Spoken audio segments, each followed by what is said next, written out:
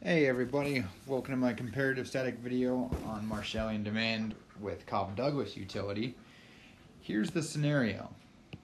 In my utility maximization video with Cobb-Douglas utility, I showed you a utility function that looked like that and a budget constraint that looked like that. And at the end of the video, I told you that this is your Laurentian or Marshallian demand functions. The level of X that will be for any given set of parameters. Something we might be interested in are questions like these. How does our demand for X1 change if the price changes? Or how does the demand for X1 change if W changes? Now, you remember from intro class, price and quantity go in opposite directions, so I'd expect the first answer there to be negative. But how fast does X fall if price rises is the kind of question that we can be very interested in. So I'm going to answer both of these questions, and I'm going to do it using some calculus, some comparative statics. To answer a question, how does X change if P changes? I'm going to say dx1 star dp1.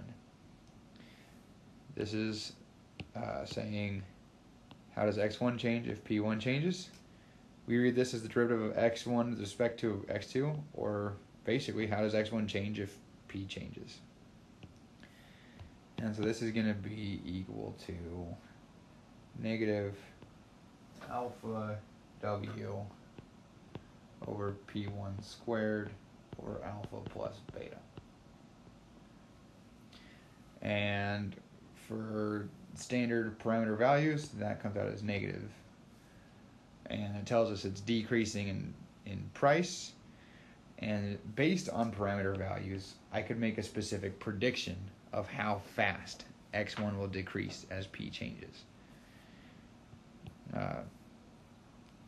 The other question we could ask, how does X1 change if W changes? Similar idea, dx1 star dw.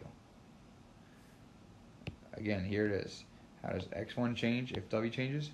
Derivative of X with respect to W. That's how we do comparative statics. And this one just equals alpha over P1 alpha plus beta, which is greater than 0. And again, based on parameter values, I can have a specific value giving me a specific rate and allowing me to make useful predictions. So, I hope it's helpful for you. If not, whatever.